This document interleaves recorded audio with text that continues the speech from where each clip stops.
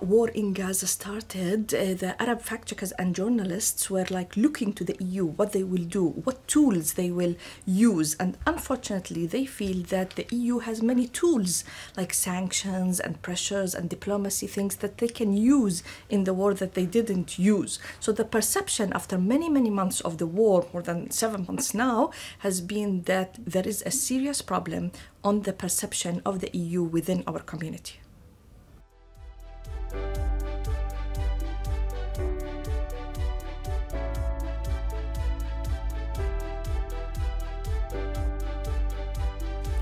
The Euro-Mediterranean relations is very special. We are really neighbors and we have many similarities, much more than differences in geography, in culture, in many, many things. And the relations have been so strong.